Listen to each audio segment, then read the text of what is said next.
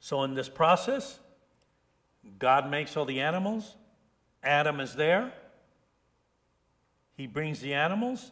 He's naming the animals and brought them unto Adam to see what he would call them. And whatsoever Adam called every living creature, that was the name thereof. Eve had not been created yet. So we have to ask ourselves this question. Why would God create Adam and have him without Eve deliberately? How many of you know that he did it deliberately? He just didn't do it because I forgot to make Eve. That was not the case. So he makes Adam first, lets Adam get around the garden. He's taking care of it. He's responsible. Amen. Do you know that you're supposed to take good care of your pets, your animals? Mm-hmm. Supposed to take good care of your animals. If you have an animal and you abuse them, guess what?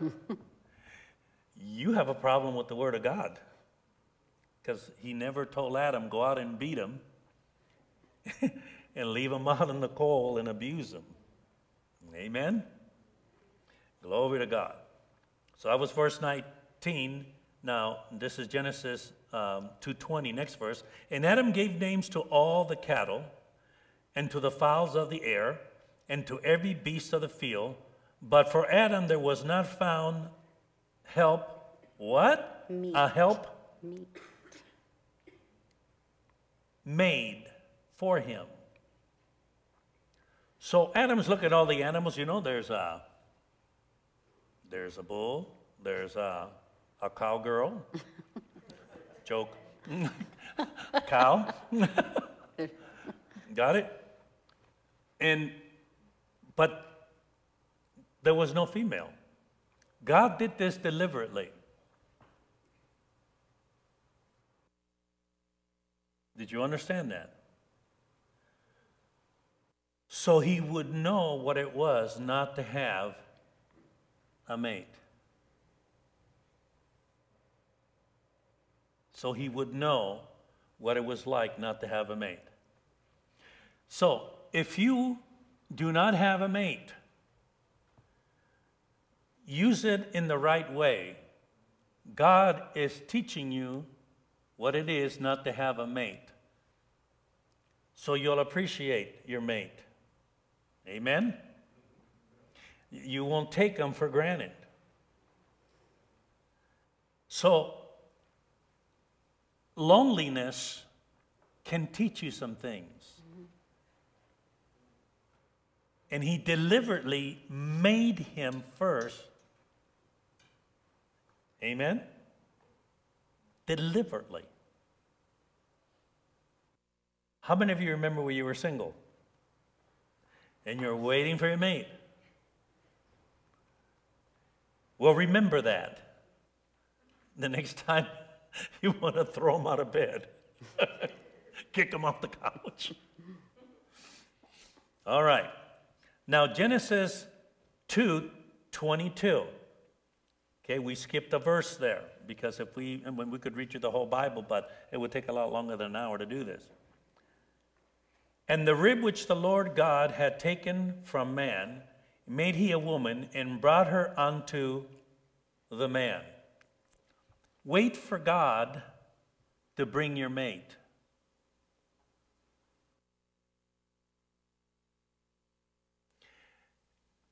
I want to talk to Eve right now. God is making you so that man will need you like he does a rib. Mm-hmm. How many have ever had a broken rib or a fractured rib? Not a nice experience. You got it? Notice that she was brought out of his frame. Notice that there was bone included. Amen? Mm-hmm. The bone part of our body is the frame. Everything else goes on the frame, all the muscles, everything. So she's part of your frame. Amen, Adam? Glory to God. And Adam said, this is now bone of my bones. The frame that holds everything up. She's part of that. And flesh of my flesh. The other things that go on the bone. So she's part of your structure, structural design, and she's also part of the muscles that cause things to move, cause the bones to move. Amen? So she is a part of everything of you. You need her. She needs you. And Adam said, this is now bone of my bone and flesh of my flesh, and she shall be called woman because she was taken out of what? The man. She's part of me. She is part of me. Who named the woman? Adam. Adam named the woman. God didn't name the woman. So what are you naming your Eve? Are you naming her stupid?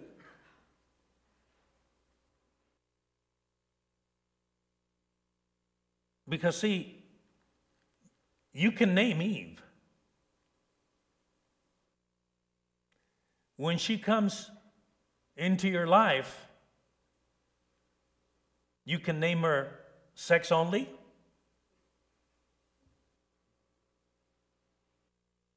You can name her many things. Inferior to me. There's the name. So it's important that you name her the right name. And you know what the right name is? What did her name mean? She shall be called what? Woman? Because she was taken what? So if you call her stupid, You're stupid. she must have come from something really stupid.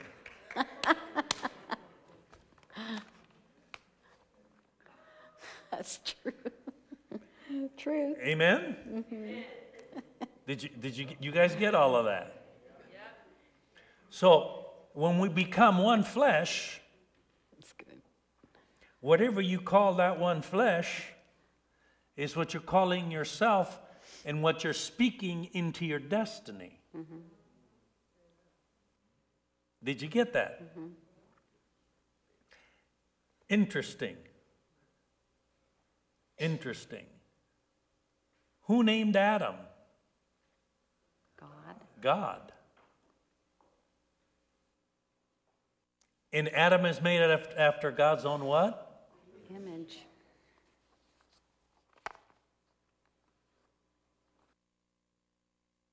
So if you're made after God's image, then God might have a better opinion of you than you have of yourself. That's why one of the commandments is to love your neighbor as you love your what? Self. Self. So if you have the image of God, God might be saying a lot nicer things about you than you can imagine. Because while we were yet sinners, God sent his only begotten Son. It must be because there was something in you. And here's love. That he first loved what? Us. So he didn't love the sin, but he loved you. Amen? So God names Adam.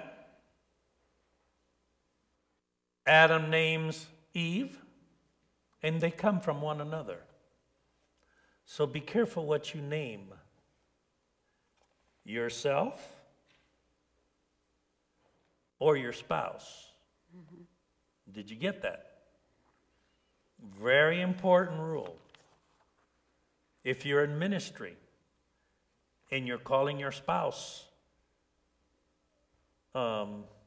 funny things,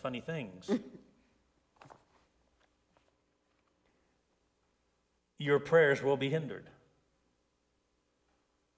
Because the Word of God says so. Amen? All right. So we're covering all of this stuff. And what I want, you married couples here, what I'm going to ask you to do, and this is for the next class, is you have 1 week to think of a name for your spouse. And those of you that are single, you have 1 week to come up with a name for your spouse that's coming. And remember,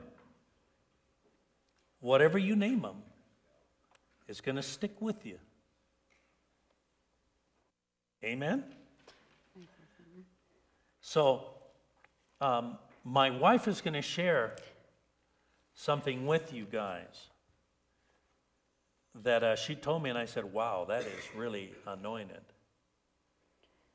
So, honey, can you share that Yes, with them? This is before- a heavy revy. Before I share this, if you're single, I just want to give you an example of something that I prayed and called my spouse before he came, and that was, God, a man that is not jealous, but loves you more than anything. And that's what I called him, and so that's what I got. You want to share with them why you Well, had that particular request? the reason I had that request is because I came out of a really bad relationship of a lot of physical abuse, and it had to do with jealousy. I had been in the hospital. I'd been beat up several times, 4.5 years with the individual. But before I could even walk into this relationship, I had to forgive that individual. And pray for them that they would accept Christ. And later on through the years, they did. But I prayed that because I wanted to serve God, but I didn't want somebody that was going to hold me like this and wanted to know every single detail I was doing, where I was, everything, and in an abusive relationship. But I wanted somebody that if they loved God more than anything, they would not hurt me. Did you understand? I mean, out of all the things that she could have asked God for, was not what? To be jealous. Now you understand, huh? Mm-hmm. Not to be jealous. And I got that. So, praise God. That's why. So you think about those things, of what you're saying, because your words mean a lot on what you're saying, what you're calling your spouse. Okay, in John 2:2, Pastor Jose and I were studying last night, and we were studying about marriage, that it begins and it ends with a marriage. And at 3 o'clock this morning, I opened up my eyes, and the Spirit of the Lord spoke to me and said, the beginning of miracles happened in a marriage with Jesus. So this is how important our marriages are, and your future marriages. You know, those of you that are single. In John 2:2, it says, and both Jesus was called and his disciples to the marriage. So God called Jesus, the people at the wedding also called Jesus and the disciples, but first God called them to the marriage. So God called them to this marriage for a purpose. There was a reason in this marriage. And what happened was, you guys know the story of there was no more wine, and so they brought the water, and Jesus, that was the beginning of miracles, was the water being turned into wine. But this was the main purpose. This 2:11 says, this beginning of miracles did Jesus in Cana of Galilee. It was the beginning of miracles, and manifested forth his glory. And his disciples believed on him. So the purpose was to manifest the glory of God. His glory was being manifested the beginning of miracles, and it sealed the deal with his disciples. They believed in him. And so in our marriages, what God is doing is that we want our marriages to manifest the glory of God in our marriages, because it's a shadow of God the Father, Jesus with us, with his bride, getting ready. We're being prepared. So we want that manifested, the glory of God in our marriages, and that people will believe on Jesus. When they see your marriage and they see your example and they see the light of God in your marriage, they go, why do you have such a good marriage? Oh, it's Jesus. How do you figure out your problems? It's Jesus. And it shows forth the glory of God. Amen? You know, when you got married, and those of you, when you will get married, these are the things that'll manifest on the day of your marriage. It'll be a time of great miracles. Jesus did his first miracle at the wedding. His glory was revealed. In your marriage right now, God's glory, and it's an avenue for great miracles. Amen. Miracles started at a wedding. And the deal with the disciples, the apostles, was sealed at a marriage. 3 great things, because it says, and his disciples believed on him. What that means was that the deal was sealed with the disciples. When you get married and you're living with somebody close, like the disciples lived with Jesus and with one another,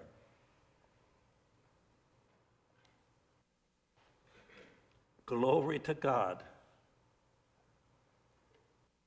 It's going to bring you to a place where you're going to know him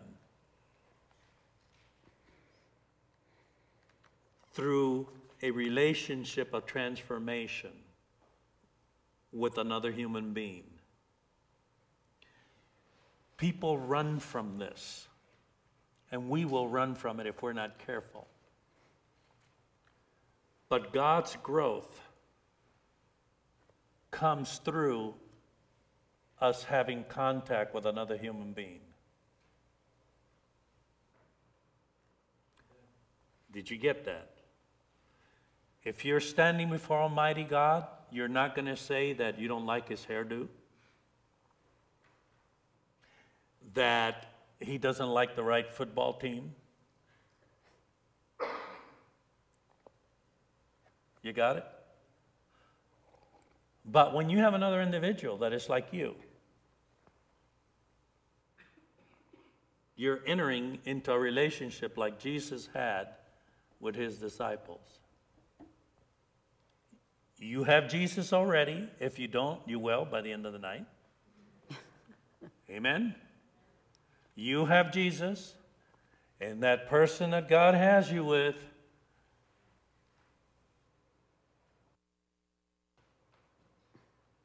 you might be tempted to call him Peter.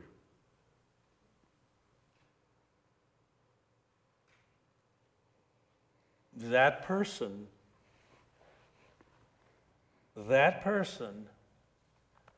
God is going to use that situation to bring you into his image. What does that mean? By the end of the whole thing, you're going to like them like God likes them. You're going to love them like God loves them. Did you get that? Because you're going to find things out about them that only God knows. Their mama might not even know it. But young lady, women of God, you're going to know things about that man that his mama doesn't even know. And God is going to use that. Because what he's doing with all of us is he's bringing us to a place where he is at right now. We can love that person knowing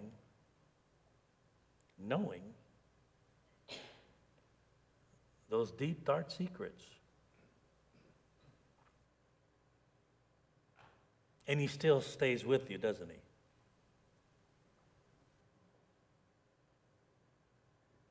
So marriage is a deep thing. I want you to know that the person that you're married to is the most essential tool that God will use, even more than an angel, even more than your guardian angel. Your guardian angel cannot develop you like your spouse can. Your guardian angel doesn't have the power to do that. Did you get that? So you guys got that? All right. The amazing thing is that the first time in the Bible that God says, not good, guess when that is? It was way before Adam and Eve sinned. Did you know that? You know what he said? It is not good that man should be alone. Up to there, everything is good. But all of a sudden, the first time he says, not good.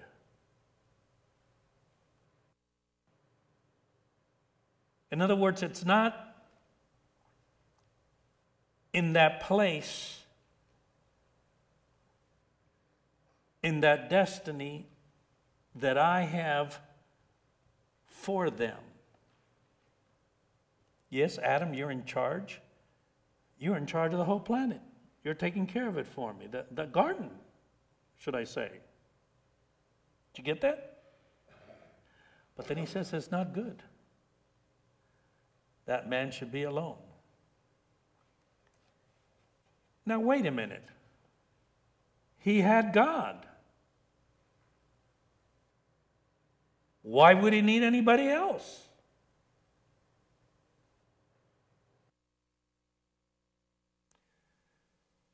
God made us, and only how God would humble himself to do this is so deep. But God is so humble that he said, until they have another human being,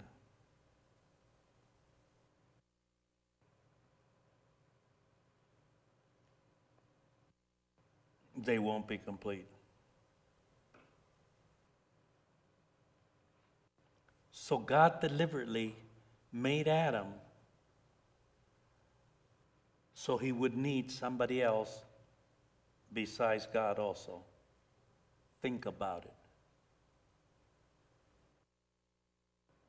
Why would God say it's not good that man should be alone?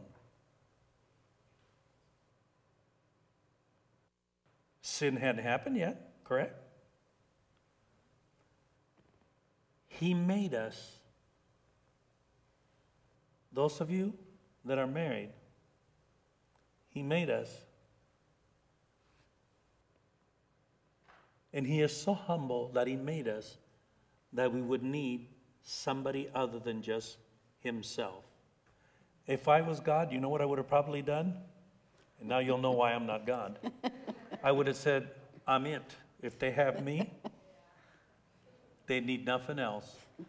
God is so humble that he says, they won't be completed unless I make another one that can be there and be a companion. Only God would be so humble. Or he would have never said, it's not good.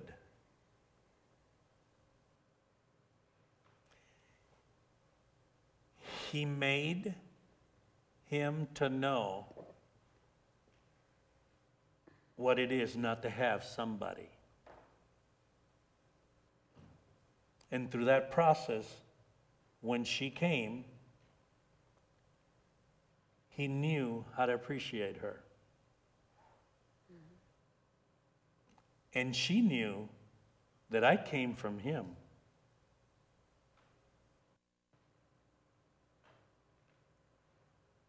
Don't you love the way God puts balances into things? The woman has to say, I wasn't made first, I came from Adam. But Adam can say, it wasn't good when I didn't have her. Mm-hmm.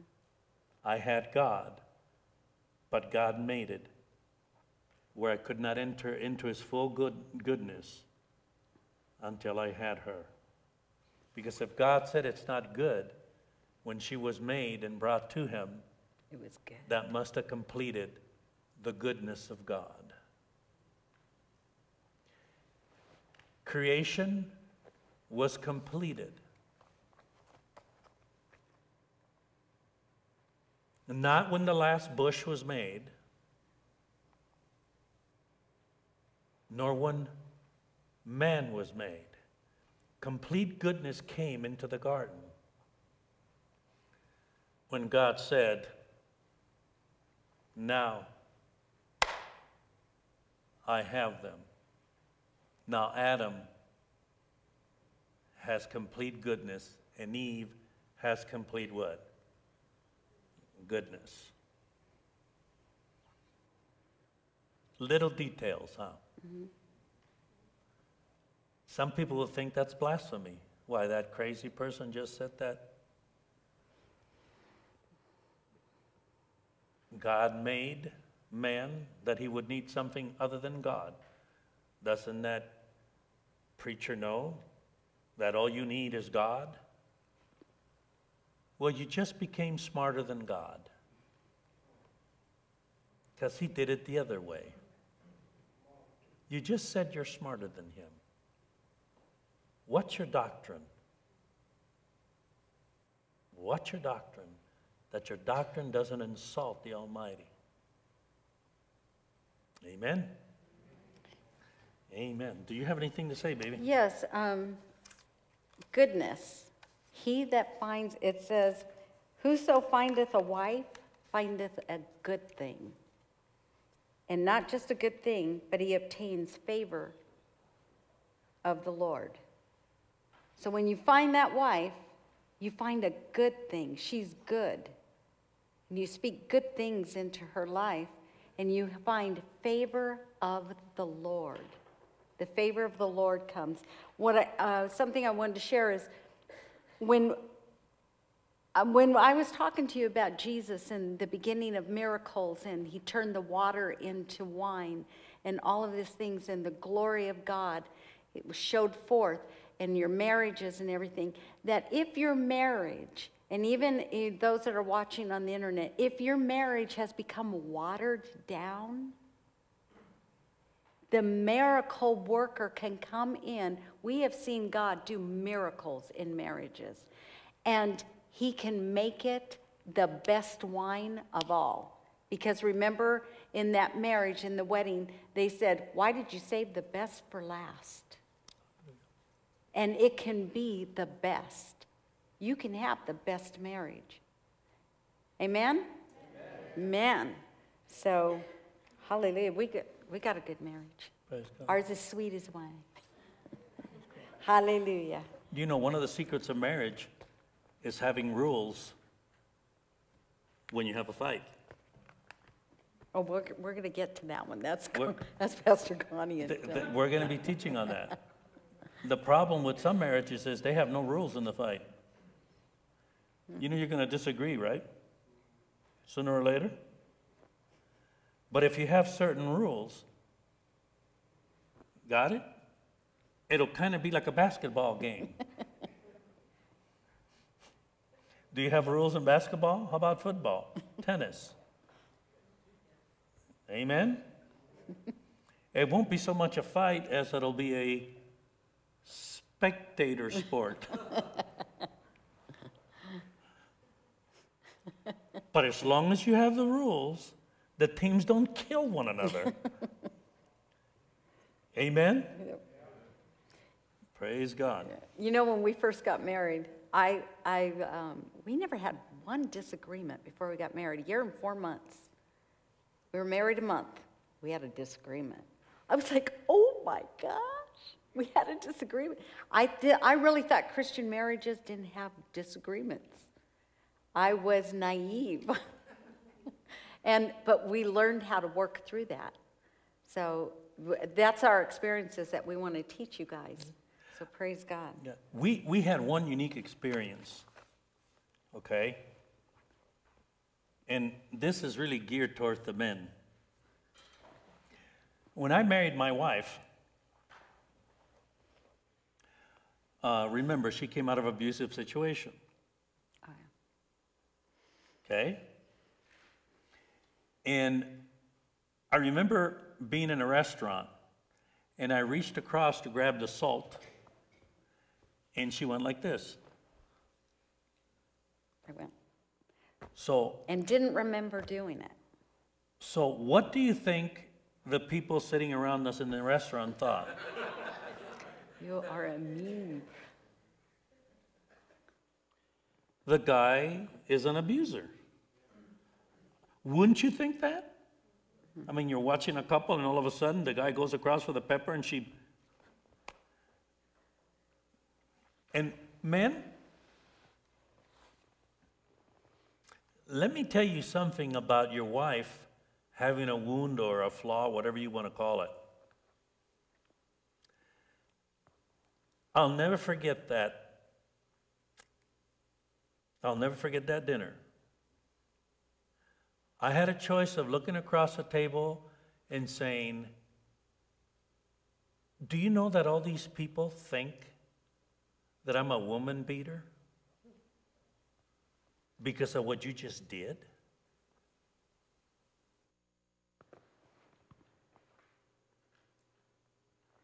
And when it happened, you know, I kind of like, and of course, that thought's going to come. Because, see, your ego and your reputation does not want anybody to think that you're a woman beater. And I could have taken the role of the victim and really given her a hard time. I mean, she just embarrassed me in front of everybody. But then I realized that our relationship and our marriage was more important than my reputation. And that's not the only time it happened.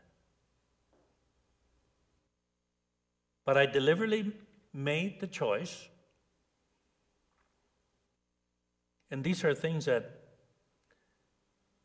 you know, you have to be married to experience. And I had to make the choice whether I was going to not care what anybody thought. Let the whole restaurant, the waiter, think that I'm a woman beater. Let them think that, because the most important thing is for me to love my wife as Christ loves the church and take one for the team and work on getting her healed. Instead of getting all prideful, got it? And adding the compound or the multiplying her wound. By then, not only has she been beaten, but now I'm going to put on her that the man that doesn't beat her, she has made him look like a piece of trash in front of everybody else. Satan would have loved that. Do you understand that? So I learned that You know, that scripture, you read in scriptures, but then you come the time to learn. And I learned that husbands, love your wives like Christ loves the church and even gave his life. In my case, my ego. Would my ego be crucified?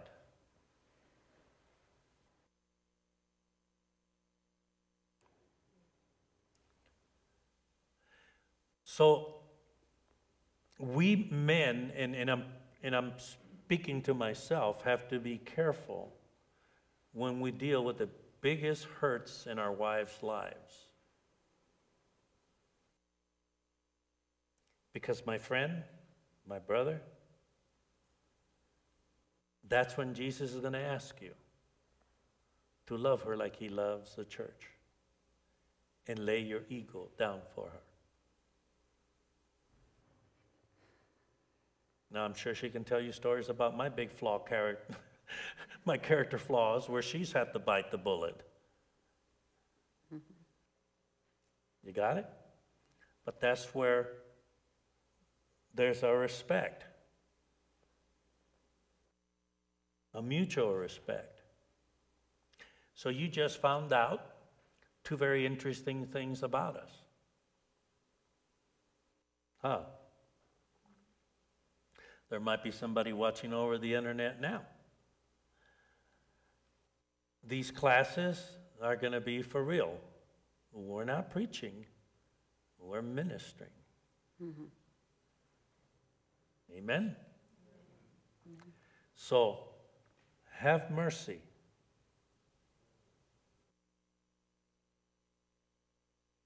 Men, ponder. What does that mean to love my wife like Christ loves the church? Women, ponder. What does it mean to look at my husband and to love him like Christ, like the church loves Christ? You get it? Do you have anything, honey? When we first got married, I would read the scripture. You know, you just heard about the abuse that I came out of. And so I would read the scripture about wives submit to your husbands. And I was like, I don't like that. I'd open up the Bible and turn the page. And it'd say submit, turn. I don't want to read that now, today. Why do you think that was? Because of the hurt. If that's happening with you, mm-hmm. Guess what? You got to deal with some hurt. You got to deal with your hurts. What caused that hurt? And so I asked God, I'll do this, but you just got to tell me why. I will do this.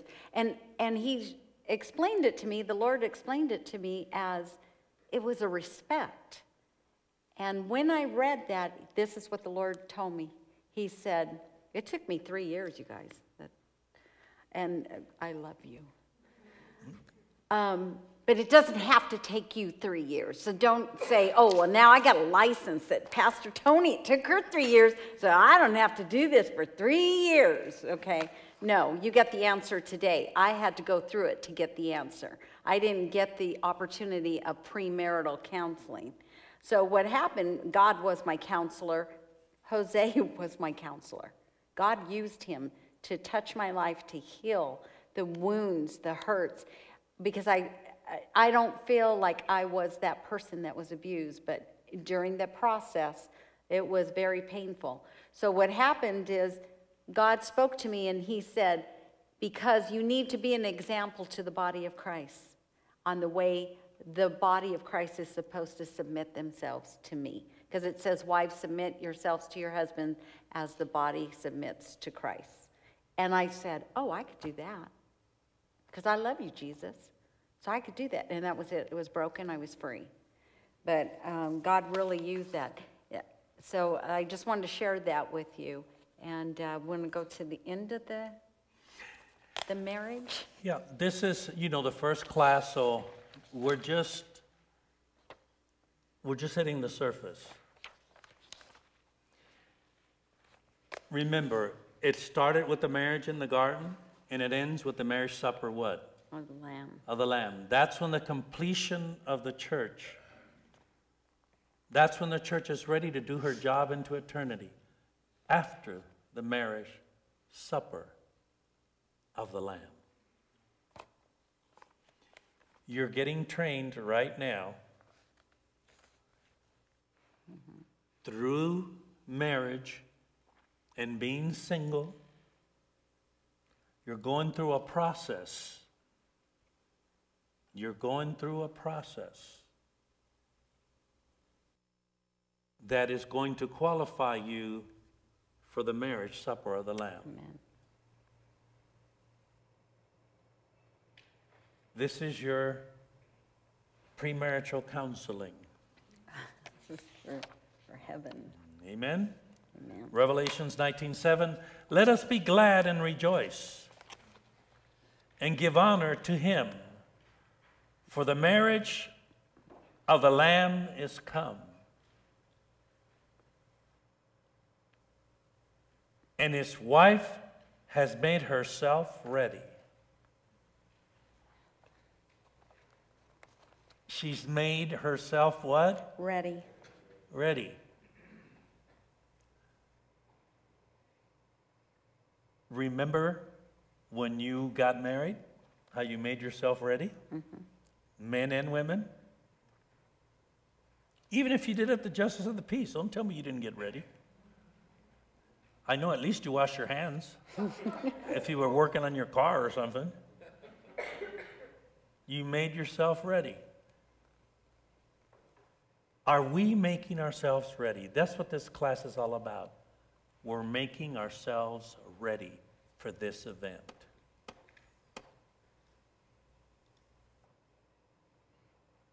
Some will not be ready.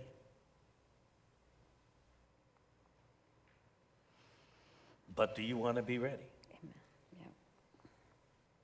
That's why marriage is so important to God.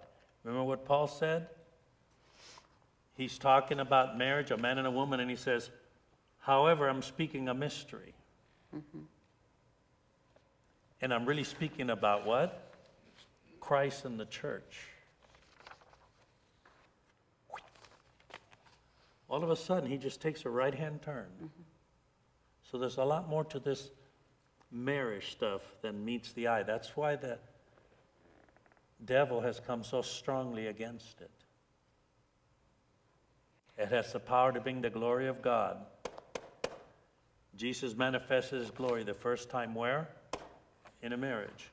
He did his first miracle in a marriage. And he sealed the deal with the apostles doing the marriage. That same marriage. Those are three things that the devil wants to take out.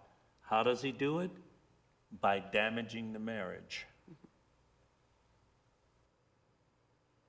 Spiritual laws. And to her was granted, next verse, and to her was granted that she should be arrayed in fine what? Linen. Clean and white. For the fine linen is the righteousness of the what? Saints. All the stuff you do for Jesus. All the stuff you're doing for your wife, for your husband. All the stuff we're going to be doing this outreach this weekend. You know what that beautiful linen is, clothing? It's the righteousness of the saints. Mm. When I went to heaven, I saw the saints wearing their robes. And the material was the righteousness of the saints. Whatever you do here, it's being transformed into your garment. I don't know all the details, but I'm telling you. Hallelujah. And he said unto me, write, blessed are they which are called unto the marriage supper of the Lamb. And he said unto me, these are the true sayings of God. Wow.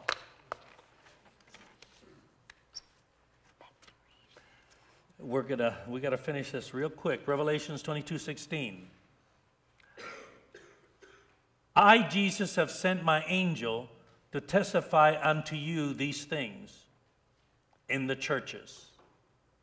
I am the root and the offspring of David and the bright and morning star. You know that word angel there? You know what that word means? Do you know that's a pastor? Mm-hmm.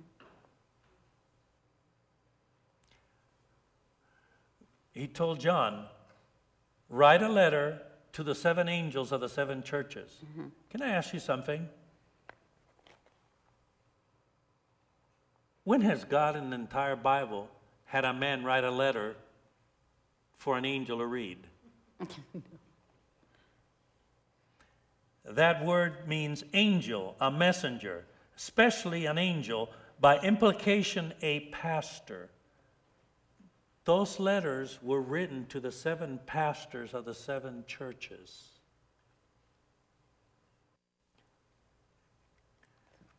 I always wonder, well, how can John write a letter? What's the address of the angel? Does he walk up to the church and say, hi, hey, give this to your angel? When have you ever seen the Word of God where God says that a man writes a letter or a man becomes a messenger to the angel?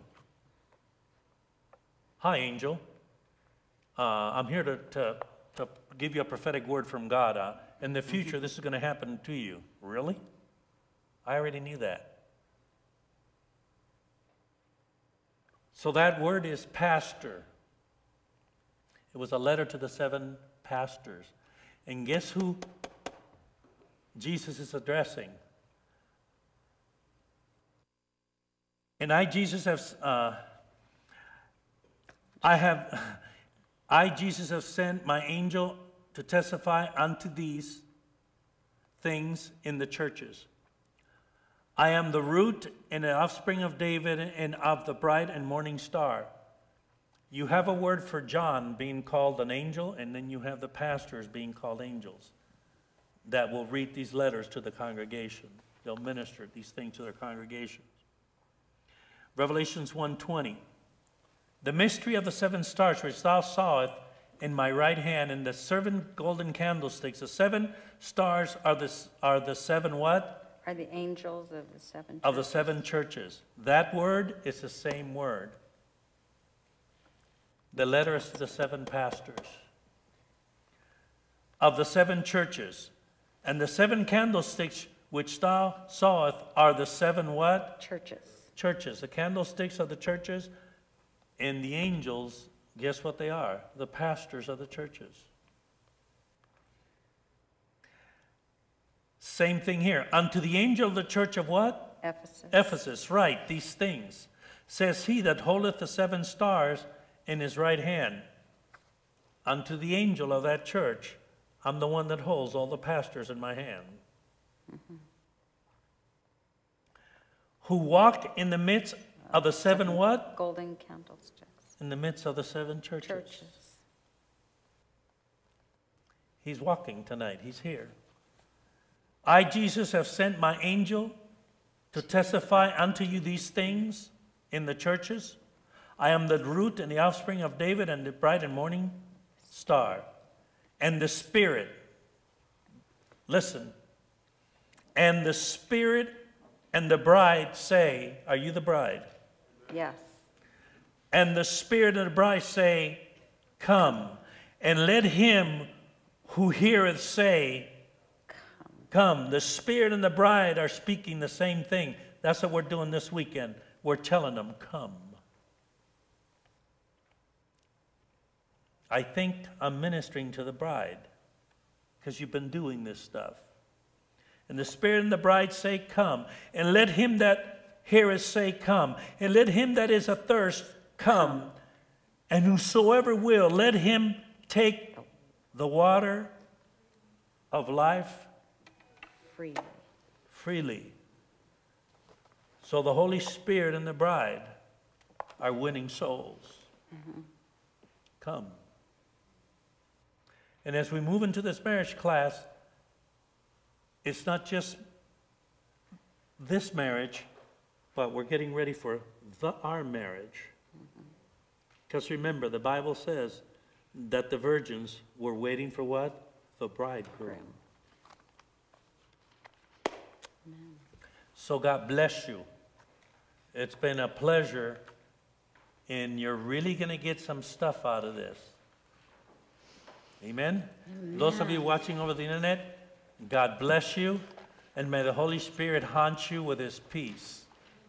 Amen. Mwah. Okay, so what I have here tonight Honey, for you should have waited a little longer for, we're doing video, so you got to give them a little time. they're doing a little bit here. Sorry.